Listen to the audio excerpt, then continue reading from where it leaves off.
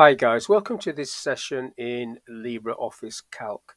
In this module, I want to show you how you can use the IFS statement, IFS.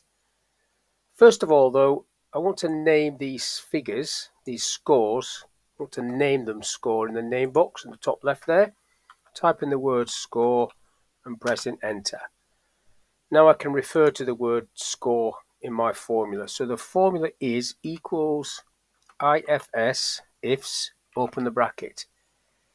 So you can see there as a test, result, test, result, test, result, etc., etc. So the test is if score is greater than 90, comma, that's a test. Now the result, they would get an A grade, like that. And then I'm going to follow that down. So if score is greater than 80, comma, they get a B grade.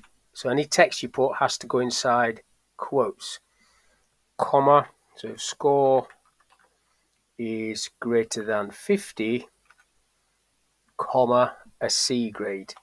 So as long as you get the number sequence right, it will work fine. So you couldn't put 50 first, for example, because then you would never get any 90s or 80s. So the last one would be, comma, in this example, score greater than 0. So if the score is greater than 0 up to 50, comma, that would be a fail. Right, so in quotes, close the bracket. Press enter on that. Gets an A grade. Get your little black cross, double click that down. And you can see the scores here, like so. So if I put 44, that should be fail. If I put 34, that should also be fail. So this is working fine. 23, fail. And then the top one, I'll just go 78. Should be a C grade. And then you could, if you wanted to, put conditional formatting on that to colour up the fails red or something like that. So I'll just do that option, conditional formatting, manage rules, and then add. And then I could go cell value is equal to, and then type the word fail in there for red. And then just change that to add, which is going to be red. Okay. Okay. So it flags up all of the reds. And then you go back into there and do maybe not equal to would be green.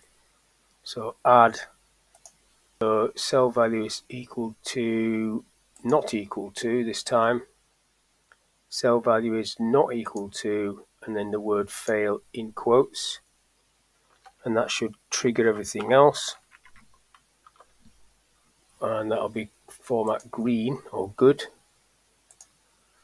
And then OK to that. And then OK again when this decides to show itself. OK, like so. So if you fail somebody, it'll go red. So that's all I want to talk about in this little video, how you can use the IFS ifs function and then use conditional formatting to enhance the results. So hopefully that video was of use. Thank you for your time. I'll catch you on the next one.